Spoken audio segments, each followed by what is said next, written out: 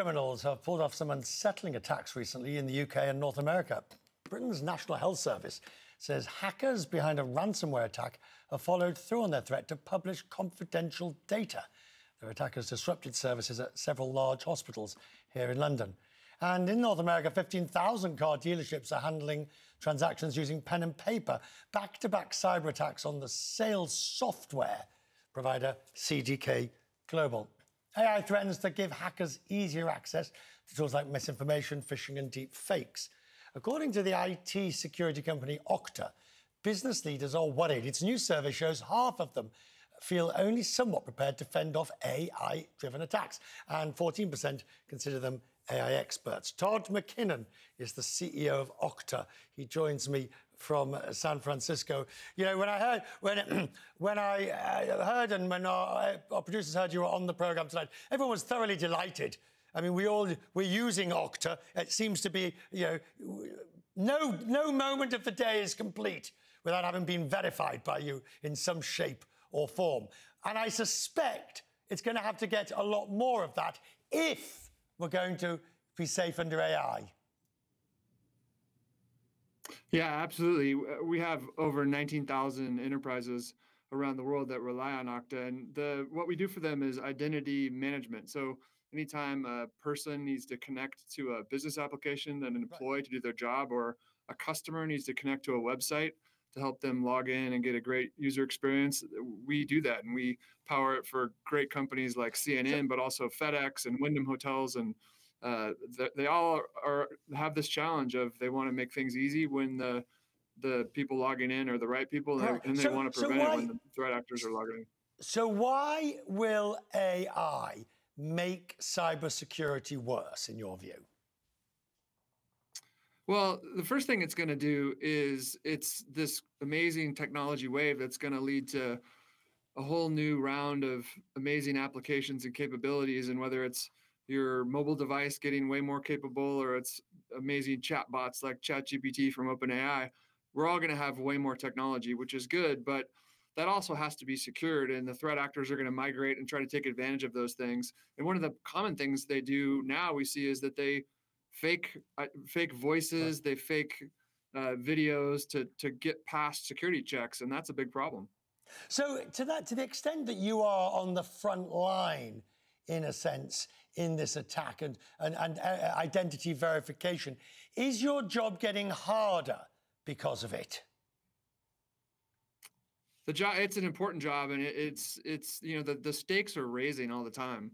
There's so much more information, so much more power in these applications, and information is driving the whole economy. So the stakes are very high. We see 2 billion malicious attempts at our customers every month. And we block those for our customers, and our customers benefit from that. And as more applications get built and more capabilities get built into the fabric of businesses and consumer lives, that the stakes will rise, and we'll keep continuing what we're doing. But one always gets the feeling it's just a question of time. It's a question of when, not if. So, for instance, I think my email account, one of work, was suddenly I got hundreds of phishing emails from the same place. Hundreds, all within the space of a few hours, which, of course, easily in a moment of weakness I could have clicked on. But one has to be at a level of vigilance that I wonder whether that's possible, Tom.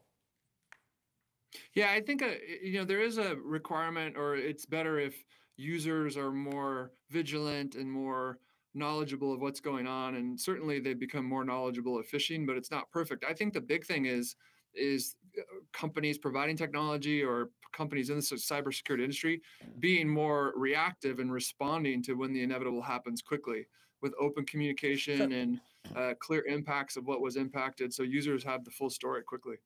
Ransomware is amongst the most nefarious, insidious, because you just don't know whether to pay or not. It's very easy to take the moral high ground and say don't pay when it's not your information or data that could be leaked, isn't it, or compromised? Yeah, I mean, the reason why it's rising in terms of the attack patterns is because it is such a hard decision to make for companies. They're dealing with decisions about shutting down, having their business be shut down, having their people they serve with their products and services being impacted. And it is a tough decision. I think the more we can put defenses in place proactively up front, the more we can prevent those situations from happening. As a man from Okta who's probably nigh on paranoid when it comes to the issues of, and I mean that in the nicest possible way, when it comes to issues of cyber security, how do you, sir, balance the requirements of cybersecurity with AI's potential for the future? Where do you see the In balance general, of opportunity? Yeah, I think in general, I think the right approach is for myself, is to be a technology optimist. I Right. think that technology has done a lot of amazing things in the world, and it will continue to do more amazing things. But that has to be balanced with a dose, maybe 2 or 3 doses of pragmatism in terms of Right.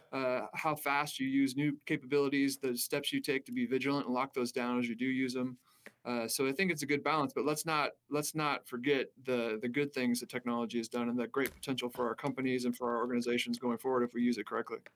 Please make my day, sir. Have you ever been locked out of Okta?